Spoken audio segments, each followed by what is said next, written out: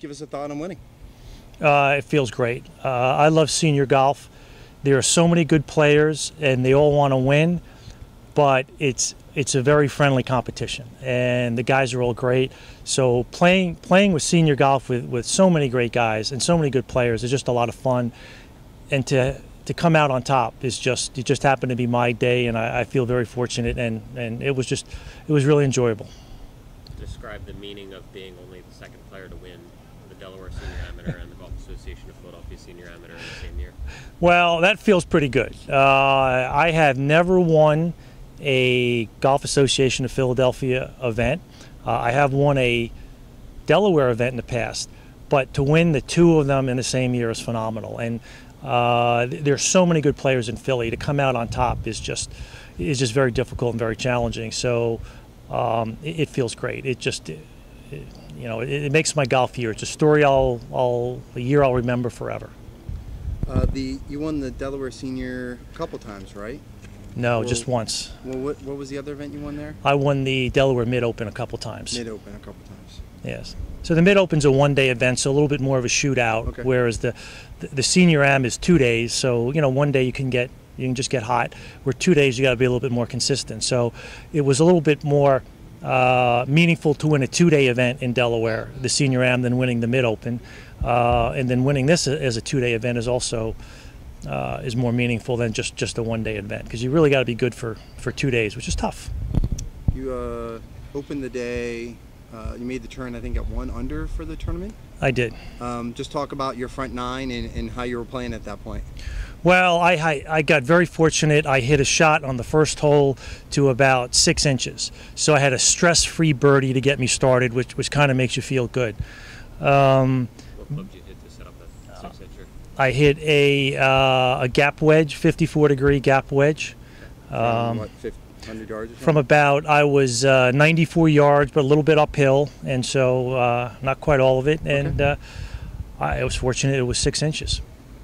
I had all pars on the rest of the front nine, and 8, I made a bogey. I hit a drive just a little left, and I had a tree in my backswing, so I chose to not go for the green, and ended up chipping my third shot to about 10 feet and missed that. That was the only bogey I made. I had a great opportunity on 6, which is a really tough hole. I had it about 6 feet right behind the hole and missed that. I had a good opportunity on 4. I hit it to maybe 8-10 feet below the hole, so I had some opportunities.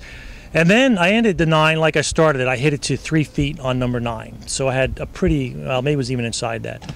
So I had an easy birdie on 9, so I could make the turn one under. Was that 7 iron or 6 iron? I hit 8 iron. 8 iron. At that point, you probably have some inkling that you're near the top, maybe not at the top of the leaderboard. You're just looking for pars kind of the rest of the way? Well, I knew the guys I was playing with. They're really good players, but they were not having their best day. And when I made the turn, I saw that Chip Lutz was 1 over and I was 1 under. And Chip's, world-class player, so he's liable to go 2 or 3 under on the back 9. So I just, wherever I was, I knew I had to keep playing. And so I didn't think about a score. I just said I just got to keep trying to make golf shots, and whatever happens, happens. And then you get to 14, where you make double. You hit 4 iron, you said in there, or? Right. Yeah, I made a double on 14. I hit 4 iron, and I sort of quit on a little bit and went in the bunker, and it buried deep in the bunker. I couldn't even get it out of the bunker. And in trying to get it out, I hit it almost to the lip of the bunker. So I still had a tough shot, and I hit it to about 12 feet and missed the putt, and all of a sudden it's a double bogey. But yeah, I was gonna say, and then that bumped you up to. I was two over at the time. So you made another bogey before that? I had made a bogey on 11. What was that? I hit a 4 iron, just a little short and right of the green, and in the rough, heavy lie, chipped to about 8 feet, hit a good putt. It just didn't go in. So that got me on 11, got me to even, and the double bogey got me to 2 over.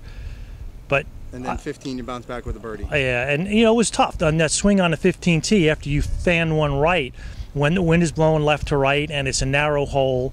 It was, I really had to focus on that tee shot, and I hit a great tee shot and only had about 90 yards in, And so from 90 yards, there's not a lot of stress, and I hit a really good shot to about 3 feet, and was fortunate to make birdie there. Was that the gap wedge again? That was a gap wedge again, yeah. The 54-degree one? 54 degree. Take us through 18. Yeah. So you parred 16 and 17. So I parred, yeah, I hit a great drive on 16, and then I said, all right, I'm not going to hit 3-wood off a slightly downhill lie. It was borderline getting there, and maybe I got a little conservative and just made a safe par.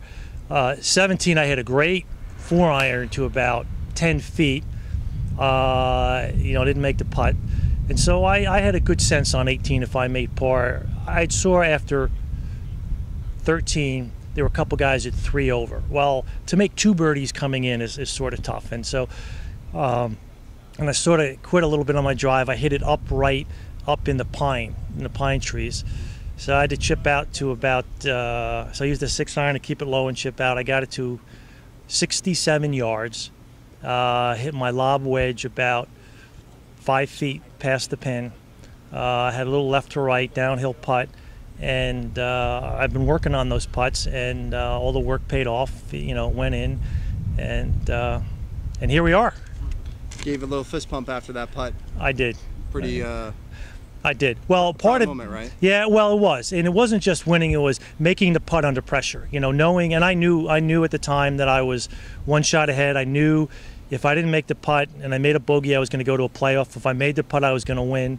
And so to go through your routine and hit a good, solid shot when you know it's very meaningful is something I'm proud of. I'm happy I hit a really good putt, and then it went in.